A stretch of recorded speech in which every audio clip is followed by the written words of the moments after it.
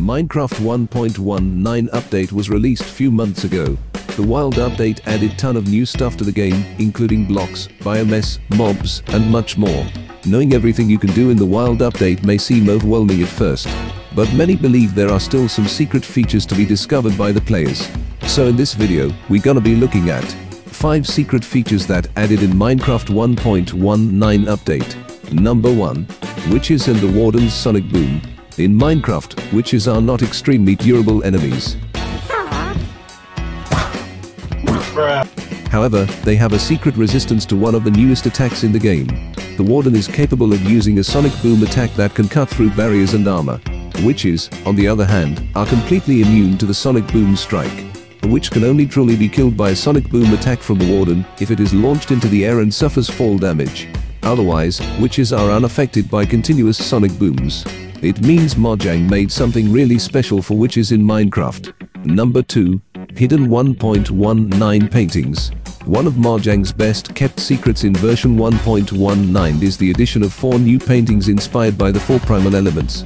They reflect earth, water, wind, and fire. No matter how many times players set a painting on a wall, these artworks cannot be created in-game. However, you can get these paintings by using this simple command line. You can use a command block for it. These paintings make fantastic decor for your world, so if players don't mind enabling cheats, they can add them to their collection. Number 3. The Warden and Azalea Bushes. Azalea bushes were included in Minecraft's Caves and Cliffs update didn't have much purpose than just a decoration block. This little bush can be ultra useful when you enter the deep dark biome. And that's because if you can immobilize the Warden, who is the most powerful mob in the game right now, by just placing these bushes around it.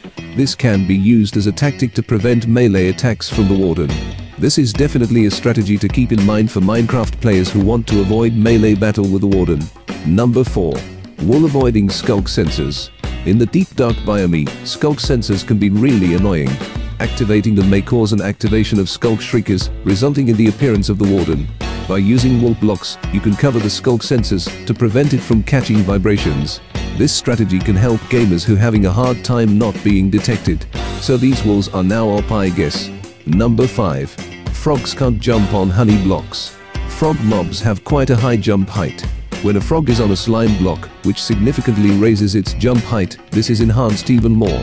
For some reason we found that frogs are unable or unwilling to jump when they are perched on top of honey blocks. Gathering some honey from nearby bees might not hurt Minecraft players, as this can be used to contain a frog if necessary.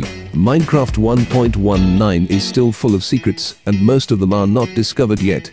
You may have already knew some facts mentioned in this video. Anyway, I hope you enjoyed this video.